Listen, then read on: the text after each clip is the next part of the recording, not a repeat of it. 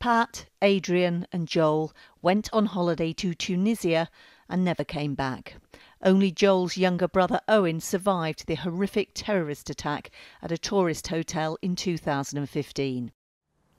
Susie and Owen from Wednesbury in the West Midlands lost the closest people to them.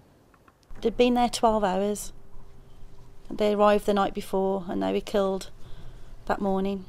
And it's just, some days I just can't take it in.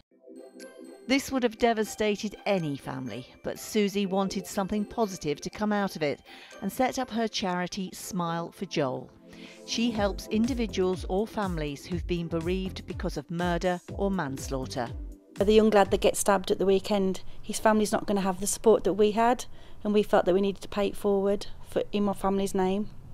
To have somebody murdered, to have a loved one taken, it's just a different feeling, and we knew that we could reach out to those families and help them and just give them a hug and tell them, what, you're not on your own, we want to help you and this is how we can.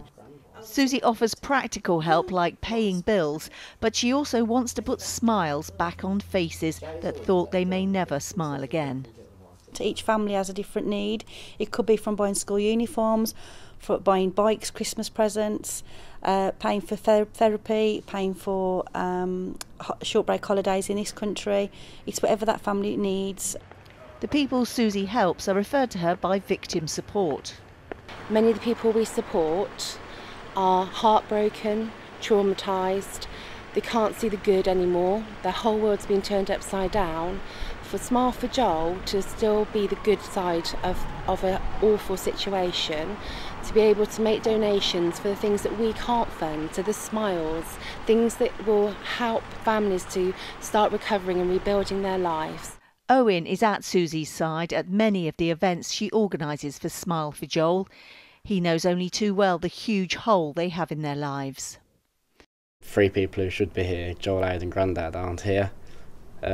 And so for us personally, anytime anything happens, so if you get results from an exam for me or you get a new job or something, the first people you want to tell is Joel, Aid and Grandad. And it's heartbreaking that you can't do that. Owen's now at the same university his brother went to, but he's still Mum's #1 fan. But the way that she's been able to inspire so many people to still support the charity and just help so many other people through such a horrible thing, certainly inspires me every single day, and I'm sure it inspires a lot of other people. So far this year, £20,000 has been spent on making smiles for Joel. Susie doesn't actually meet the people she helps, but knowing they've benefited from all her efforts is a huge comfort. Jane Hesketh, ITV News, Wednesbury.